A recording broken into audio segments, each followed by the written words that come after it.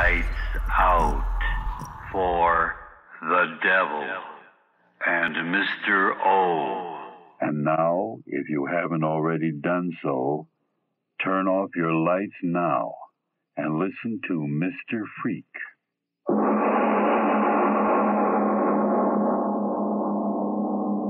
Gun in my hand. Gun in my hand. In all my life, I've never had a gun in my hand. Smooth gun, hard gun, cold in my hand. Bullet won't be cold. Warm bullet, hot bullet, burning hot as the blood. No, can't think of that. Turn the muzzle up and press the trigger. Trigger cold against my finger. Cold as death, but life is colder. Rhythm to that. Poet dies with final rhythm. Poet dies who never wrote a poem. Headline for the tabloids. Poet dies with final rhythm. Ugliest man in the world, a suicide. Poet dies with final rhythm. Ugliest man in the world, a suicide. Poet dies in final rhythm. Ugliest man in the world, a suicide. Poet dies in final rhythm. Ugliest man in the world, a suicide. Poet dies in final rhythm. No, stop. Ugliest man in the world. All right. I'll think the thing for the last time, tear the words around in my head over and over the way they've torn for 30 years. Ugliest man in the world, ugliest man in the world, ugliest man in the world. Press the trigger and stop it. Press the trigger. No, I can't. I've got to wait. Think it all out clearly for the first time in my life. How it started. Why it's ending this way. Think it all out clearly from the very start. Then, press the trigger. School today, Paul. There's a start. First day of school. How old was I? 9 or 10. She kept me home, away from others. I didn't know why until that day she said, School today, Paul. I said, All right, Mother. Row on row of children looking up at me, staring up at me, gaping up at me. And then one of them started laughing. Another laughing. Another and another. Laughing. I stood there, a little boy, looking down at their twisting mouths, my ears filled with the sound of them making fun of me. I knew, but why? Why? Ugliest boy in the world. Ugliest boy in the world. That's why you kept me away from children, Mother. Kept me away until you didn't dare to any longer. Oh, Mother. Mother. Before you let others see me, why didn't you close your hands around my neck, put a knife in my heart, drown me, bury me, put me away where eyes couldn't see me, laughter couldn't reach me? But you didn't. So this was my boyhood. Tears without end. A boyhood of tears. A boyhood of tears. Took me out of school, kept me away from all the others. What good was it? I knew. There wasn't a mirror in the house. Not a mirror. I didn't dare. You didn't dare. Not a mirror. Until that day you died. Alone. So quiet in the house. I sat down. So quiet. And then suddenly, as if the clock were talking to me. Yes, I remember. Look at yourself. Look at yourself. Look at myself. A mirror. I had to find a mirror. Surely Mother kept one mirror somewhere. Drawer after drawer. A mirror. Surely there was a mirror. A mirror. Yes, there was one, wrapped and hidden where she thought I'd never find it. Tore the paper off. I kept my eyes shut until the glass was clear, and then I looked. Oh! My face. Can I bear the memory of my face? Can I think of it even now? Gun in my hand. Yes, I will. What did I see? What is my face? A brow? No brow. A thing that sloped away sharply, quickly, like a peaked roof half fallen in. Nose, a thick wad of ugly flesh protruding out between two close-set eyes. My eyes. Oh, my eyes, Mother of God, my eyes. Two tiny red-rimmed, green-flecked globes that stood far out beyond the lids and twinkled like a fat, round pig's. My eyes, that was why they laughed at me, my eyes. ugliest man in the world. Yes, I was that. No longer boy. Ugliest man in the world. Not even tears could help me now. The world outside. At last I had to go out into it. Make a living. Get a job. Get out! Circus sideshow! Circus sideshow! Get out! Sideshow! Sideshow! Sideshow! Sideshow! Step up, ladies and gentlemen. Step up. The one and only, ladies and gentlemen. Step right up. Wasn't bad, The one and only, the ugliest man. That's No. what I said. Come on, ladies and gentlemen. That's what I said. The ugliest man in the world, and only a dime. A very small part of $1. That's it. Step closer, closer, closer. I didn't mind. After a while. Faces looking up at me again, staring, whispering, getting their dimes worth. Spieler talking, faces staring, whispers, snickers. I didn't mind. Why should I? I could get away from them. Yes, stand there in the noise and laughter and leave them far behind. Leave the smell of them and the noise of them and the twisting faces of them. Shut my eyes and leave them quickly, quickly.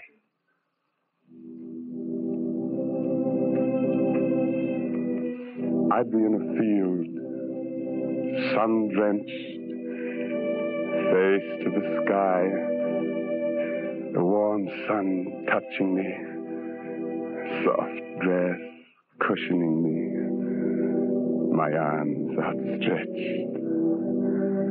All around me such peace and loveliness. I'd lie there so happy. And then a breeze touching my face, and a small white cloud in the sky, and then another, and all at once the clouds were like a woman's face, looking down at me. A woman.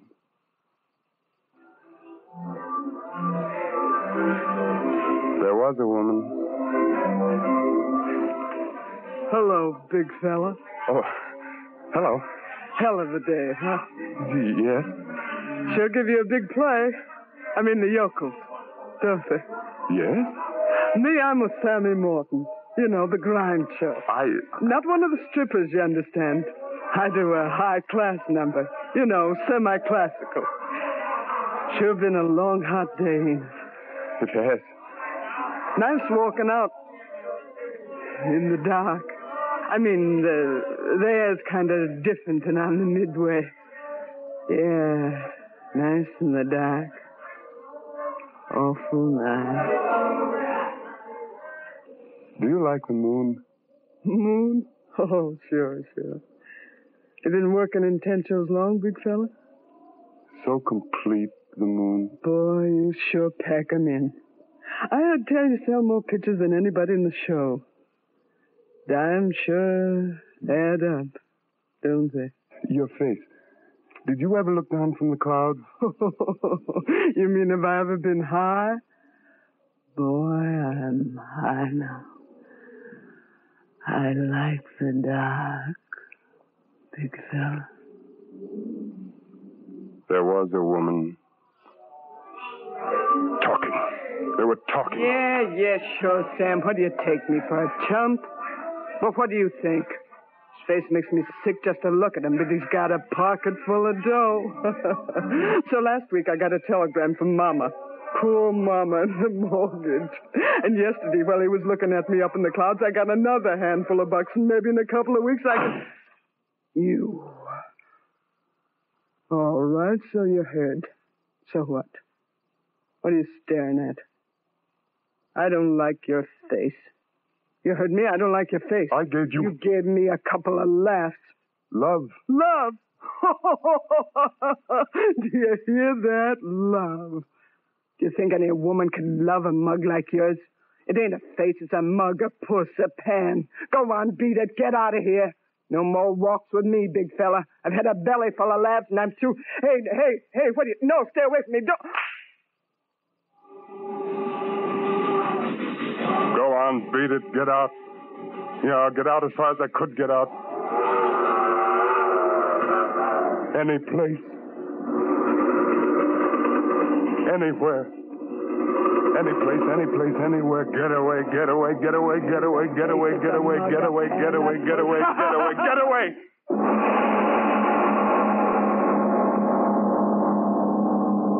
Yard got away, good and far away. Fields, grain, a farm. They didn't care what kind of a face, just work hard, work, hour after hour, sweat salt on my lips, work, keep working. And I couldn't think it was good, I couldn't think. But I'm thinking now. Gun in my hand. Stop that thinking, gun in my hand. No. Got to think out my life, think it out clearly. Think of that day. She waved at me.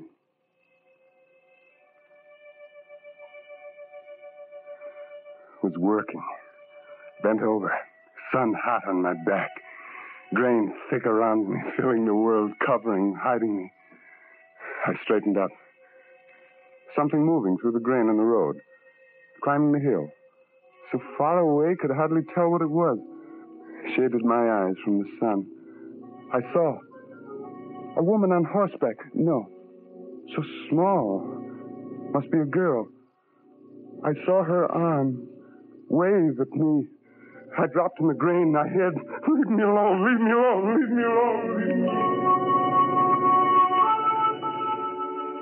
The next day again, standing in the grain, a tiny figure on horseback waved at me. I dropped in the grain again. No more. Just the sky and the grain and the work was all I wanted. The next day and the next, a girl on horseback riding far off there in the road, waving at me in the grain, waving at me day after day. And one day, I didn't drop in the grain. I stood. I waved back at her. Waving at me because she couldn't see me. See my...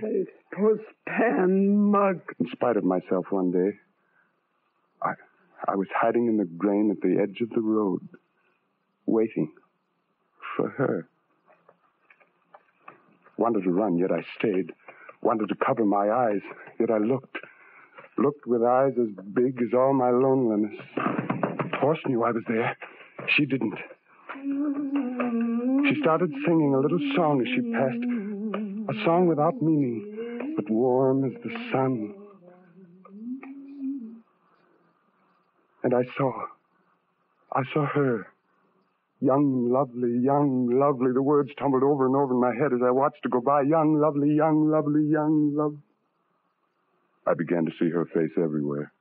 In the grain, in the sky, and at night in the dark. Ugliest man in the world. Thinking of the loveliest face in the world. I tried to stop it. I couldn't help it. I couldn't. The loneliness in me was a pain I couldn't endure anymore. Again and again, I hid in the grain and watched her go by me. Just a quick moment. And then she was gone. And I was left in loneliness again. If she couldn't see my face. Yes, if she were blind. I read a book like that somewhere. Woman never saw the man she loved. If she couldn't see me, only know me as I am, my voice, my thoughts, my dreams, ambitions. If she couldn't see dangerous daydreams that brought me to a gun in my hand. But I was lonely. I had nothing. So I had dreams of her, blind, not knowing my face. Mother in heaven, if she were only blind, if she were only blind. Wish, father, to the deed. That day, working in the grain, looked up. She was riding by. Oh, so early? Why so early? Her little hand waving at me. Then the rush of an auto. I ran, the grain tearing at me, holding me back. In a moment, she was in my arms. Help me. Please.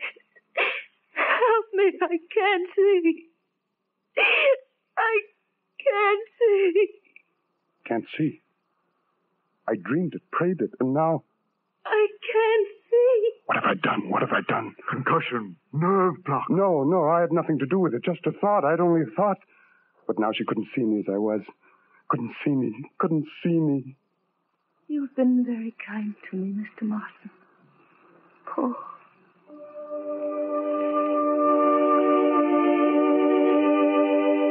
Music. everlasting music in my ears.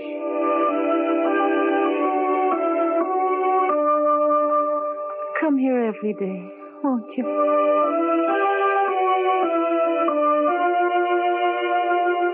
It's so good having you to talk to.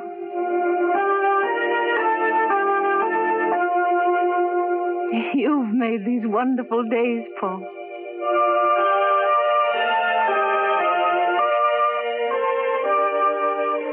Music, everlasting music, her voice, being with her, knowing her, and she knowing only that of me which had no ugliness.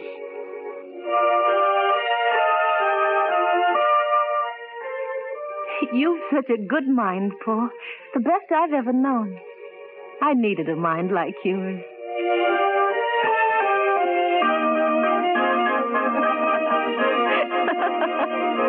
I'm laughing, Paul, because you made me happy again. You, Paul.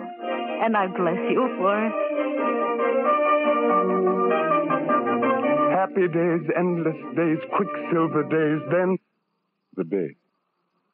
Paul, I've been waiting for you. I wanted to be here sooner. The grain. The grain? It's a very tall and bold now, Paul. Very. Remember how the grain used to keep us apart before I even knew you? I'd wave and the grain was between us. And I never knew you. Is knowing me important? Paul. Do you know me now? You're the only one I've wanted to be with. Do you know me now? Paul, listen to me. I know you now better than I could if my eyes were open, and twice as wise as they ever could have been. You're lovely. And so are you. You've never seen me. Oh, when people have talked together as much as you and I, every little hope and hurt, dream and plan, don't they know more than if they looked at faces? And what do you look like, Paul? No, let me guess. I've sat here in the dark and seen your face so many times before me. My face? Yes, let me tell you. It's a large, virile face. A face that matches up with all the strength of you. Strong, straight mouth. A firm chin. Skin brown, yet soft.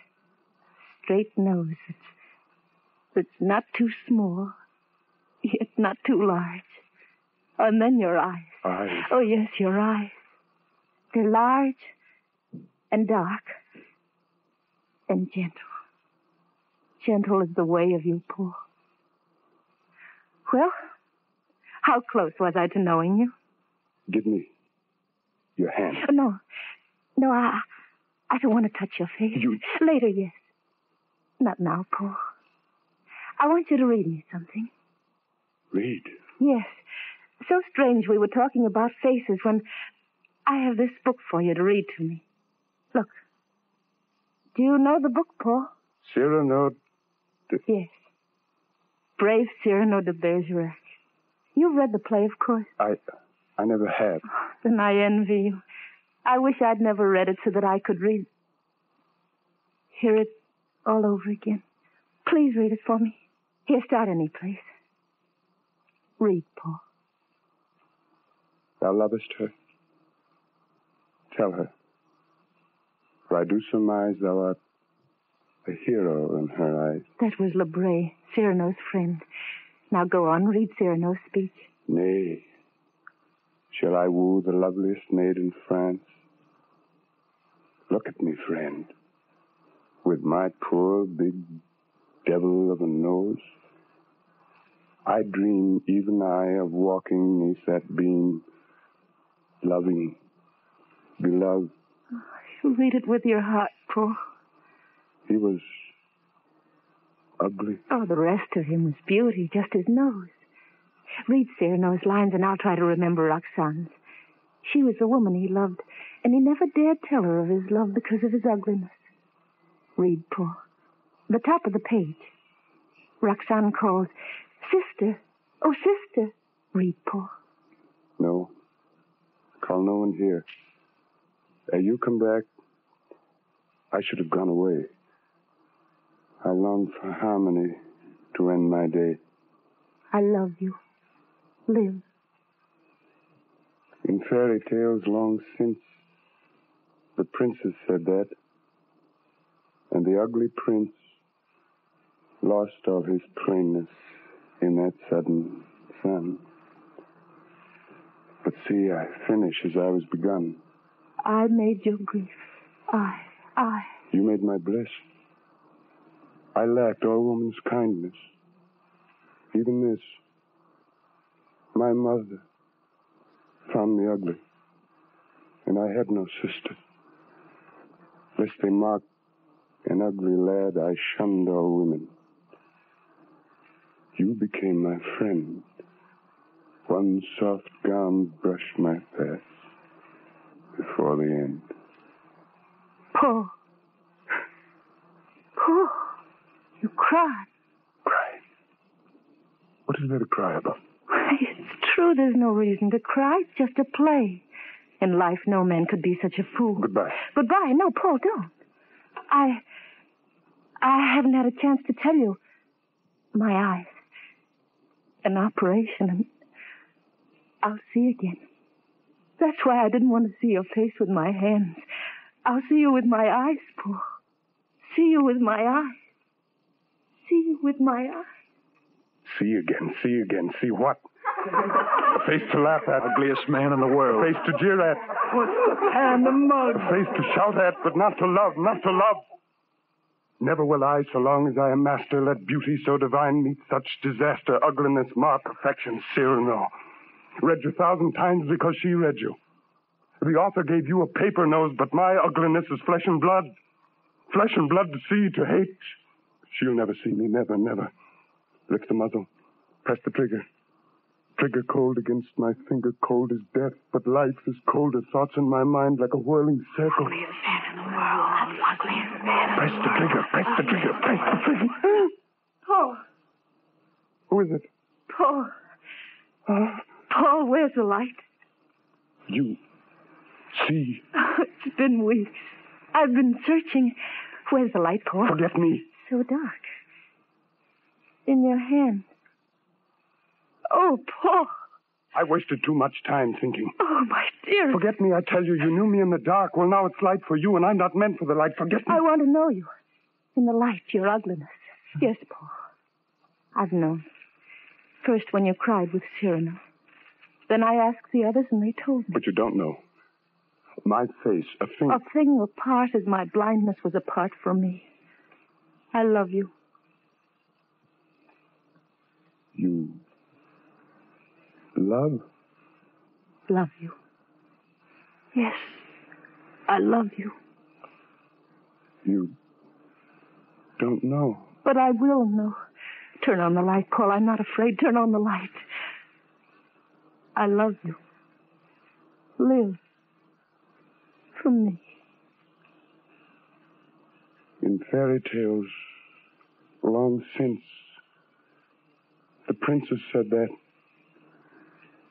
and the ugly prince lost all his plainness in that sudden sun.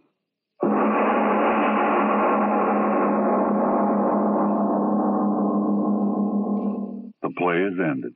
The players, Raymond Edward Johnson and Ann Shepard.